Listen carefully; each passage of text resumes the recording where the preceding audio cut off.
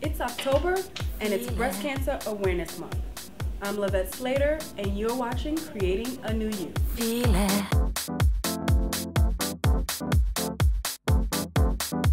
Feel it.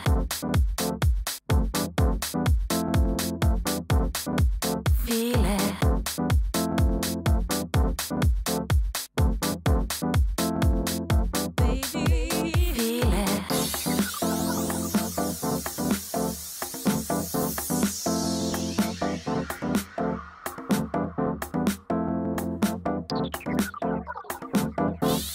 Just about 12% of women in the U.S. will develop invasive breast cancer over the course of their lifetime. This is Karen Dolphin. Karen was diagnosed with stage 2 breast cancer in 2010 on her birthday after she received a routine mammogram.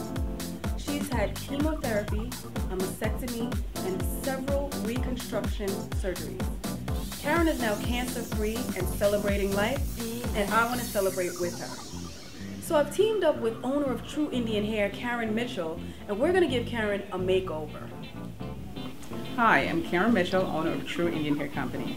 We have 3 locations in New York City, one in Manhattan, one in Brooklyn, and one in Queens. At True Indian Hair, we specialize in retail hair extensions and wigs. Thank you for being a part of this. Let's go meet Karen Dolphin. Thank you. Since the chemotherapy treatment, Karen has kept her hair short, so I decided I wanted to change her look by giving her some length down to her shoulders. I chose a glueless lace wig from the True Indian Hair wig collection for Karen. This hairpiece doesn't need any glues, tapes, or adhesives. The curly texture when straightened will look natural next to her skin. So how did you find out that you had cancer?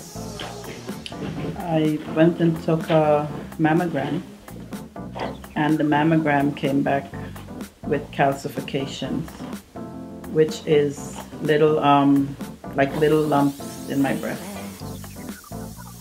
And my doctor called me and told me I had to go to a breast surgeon to get a biopsy done. And from the biopsy, it showed that I had cancer. I was the first appointment. They just kept calling everyone else before me. And if you're in medicine, when that's done, you know something is wrong. So when he called me in, it was not just himself, it was a group of doctors that came in. And they came in and they just said, you know, Mrs. Dolphin, you have breast cancer. At that point, it felt like an out-of-body experience. You know, someone is talking to you and telling you something, but you really don't comprehend what they're saying. Congratulations on being cancer-free. You deserve this makeover. You look beautiful. I used a cream to powder based foundation for Karen so she would have full coverage. Then I gave her lashes and liner with a dark cherry lipstick to finish off her look. So, how do you like your look? I love it. I want to thank you so much. You did such a great job.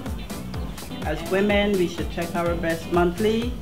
And if you are diagnosed, be an advocate for yourself and always get a second opinion. And I want to thank you again, okay?